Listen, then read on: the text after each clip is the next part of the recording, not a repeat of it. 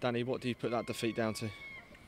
Second half we were nowhere near good enough. It was an unacceptable performance from us, and on behalf of the players, I apologise to our supporters because a lot of them give up their time, their hard-earned money, and that was nowhere near good enough.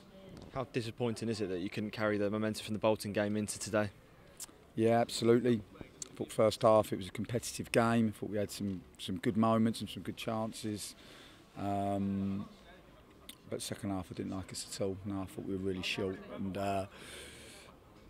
yeah, it's a hard one to take because it was a really poor performance, devoid of intensity, devoid of energy, and just lacked so much quality. You know, the amount of times we got into good moments. I mean, we must have turned them over in their own half over 20 times, and weren't able just to make the first forward pass to then create the opportunity. And yeah, time and time again we got to the final third, and yeah, quality was well short.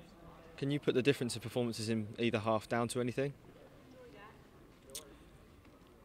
No, there's no excuses. I'm not in the frame of mind to create excuses. Listen, this is League One football. We know what the rules are.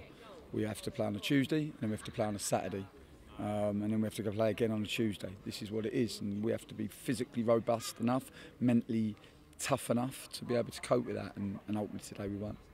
Yeah, another game on Tuesday. How are you going to prepare for that one? Well, listen, I'm going to get over the disappointment of today first because that stings. I don't like to see my team perform in that way, and ultimately, listen, we all take collective responsibility for that because we were well short, and ultimately, listen, it's never a nice feeling when you let people down, and that's exactly what we did today.